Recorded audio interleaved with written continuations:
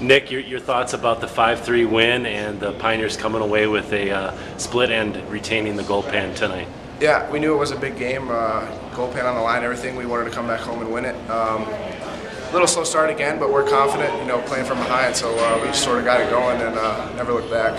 You get your line in specific had a decent game last night, or had some scoring chances, and it carried over tonight where you had your first 2-goal game. Your thoughts about your play?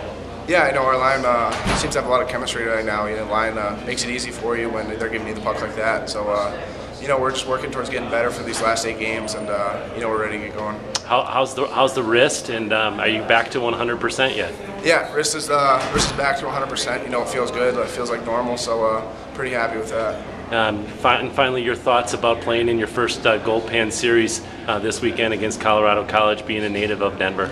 Yeah, you grow up sort of watching these games against CC, so it was pretty special to play in it. I missed the first series, of course, with the wrist, but it's always cool when you can play in front of your hometown like this.